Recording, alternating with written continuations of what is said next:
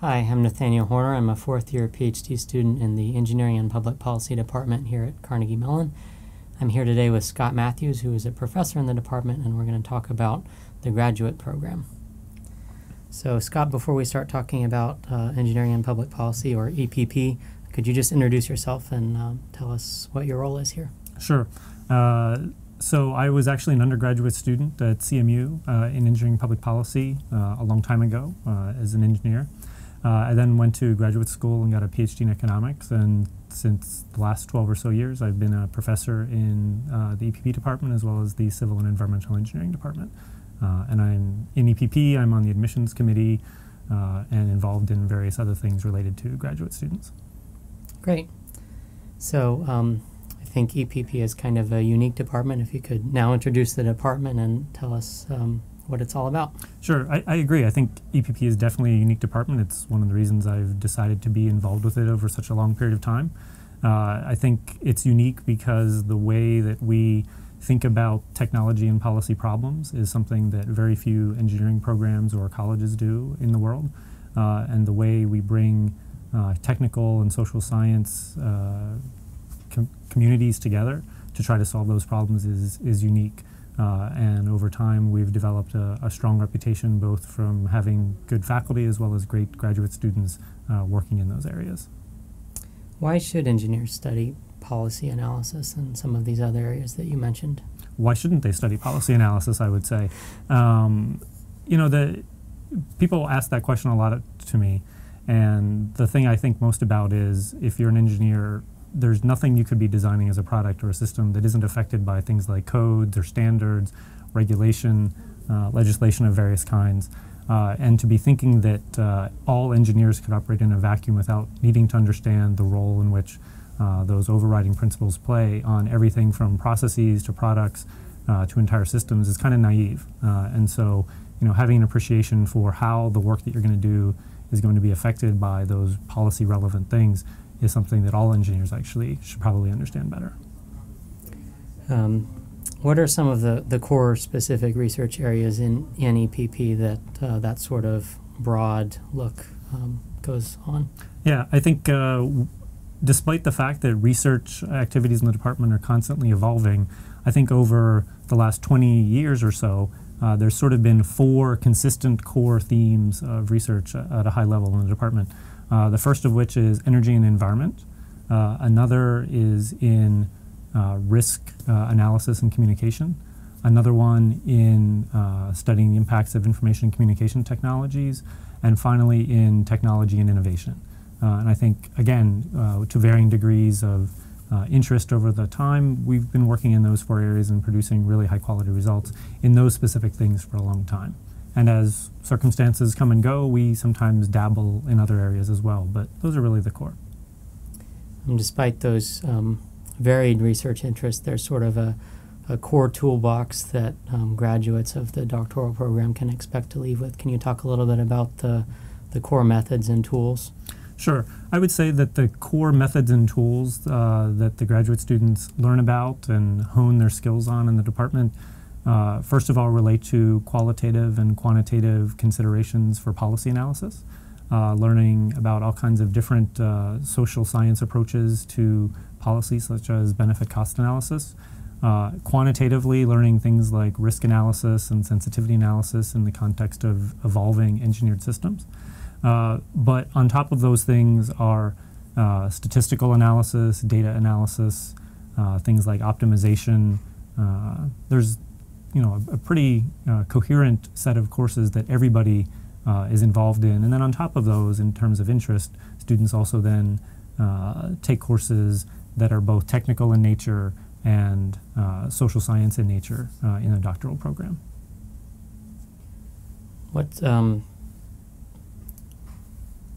How is the EPP program different from programs at other universities? We talked a little bit about uniqueness, but can you draw out some specific differences? Yeah, while I would definitely say that EPP is a unique program, it's unique because of the particular way in which we have, found a niche for the intersection of technology and policy. And there are other programs that do consider technology and policy. I would say that if there's a spectrum of technology and policy analysis, EPP sits somewhere in the middle, but on the technology side of that spectrum. There are other programs that are more like graduate programs in public policy that are heavily on the policy side of that. And there's also other programs that are very heavily on the technology side with very little consideration of policy. And I think, again, over the last 30 or 40 years, we've found this sort of sweet spot of pretty technical, but with very deep considerations for policy, neither coming at the expense of the other. Great. Let's talk now about getting into the program. What are the backgrounds of successful applicants? So I think that a variety of backgrounds have been successful in the department. By and large, almost all students in the program have a science or engineering background. Not all engineers. There are certainly chemists, physicists, and others who've been very successful.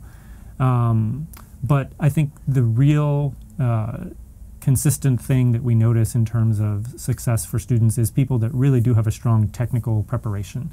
The other thing that is certainly true is that students who already have a master's degree, not necessarily in science or engineering, tend to be much better prepared for the program.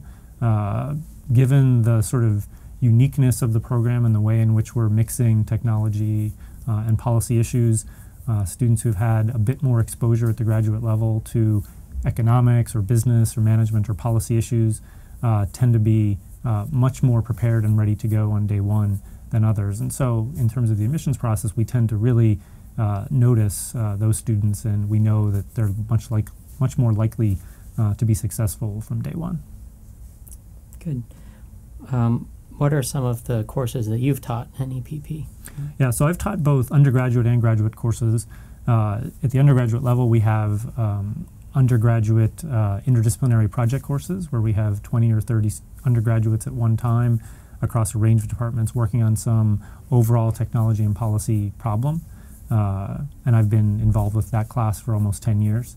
At the undergraduate level, we also now have a new course that introduces students to interdisciplinary project courses and sort of gets them ready in terms of project management and communication and technical analysis skills to be ready for those. At the graduate level, I have taught the quantitative policy analysis course that I was mentioning that's in the core earlier. And in that course, we're sort of building upon what we know about qualitative policy analysis methods and learning how to apply things like engineering economics, sensitivity analysis, risk analysis, simulation to a variety of problems using methods from spreadsheets to simulation tools and other things. So those are the general areas that I've been most interested in, and that's why I've ended up teaching those classes over time. Okay, we've talked a fair amount about coursework. Let's talk about research and advising and how EPP handles selection of advisors and research projects.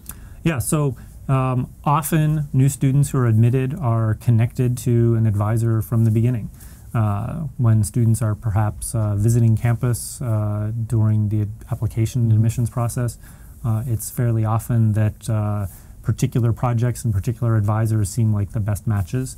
That's not always the case, right? Some students come on their own despite having a specific connection to an advisor, but we have a qualifier process that happens pretty quickly, and so students are highly encouraged to get an advisor within the first semester or so, so that by the end of the third semester they're prepared for writing research papers on their own.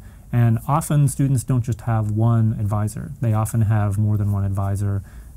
Co-advising is pretty common, as well as co-advising with faculty not in EPP. Many students have a secondary or additional research advisor from another department. So that's definitely something that is, again, a sort of hallmark of the program, generally weekly or so meetings with advisors to track progress and to keep you productive and keep you working toward that goal. So now let's talk about life after EPP. And first, what are the key strengths of EPP graduates that go out into the workforce? Yeah, I think the number one key strength that we hear from colleagues at other places who hire our graduates, both in academia and other circles, are that EPP students are not only able to appreciate and see the big picture, they are able to communicate the necessities of the technology and policy aspects of problems to various audiences. Our our graduates have done a range of jobs in the past. Some who end up in very technical, specialized job situations where you wouldn't have known or expected that they would have been an EPP major, as well as people who've ended up working very much on the policy side or in agencies doing mostly policy type things, and of course many people in the middle.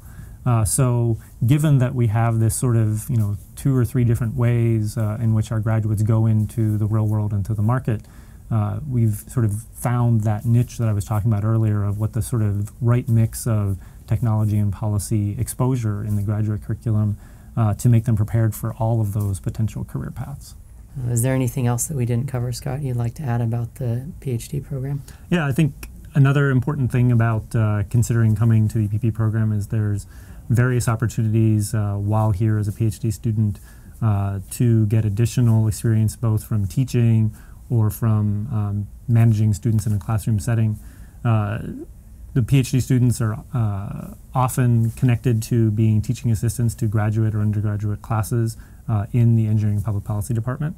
And one of the teaching type responsibilities that exists is being managers for those undergraduate and interdisciplinary projects that I mentioned before, right, where the projects are 20 or so students.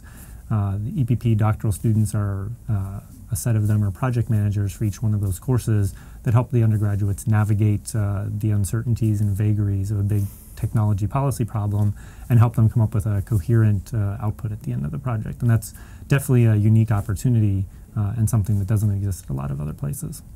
Great, thank you. Thank you.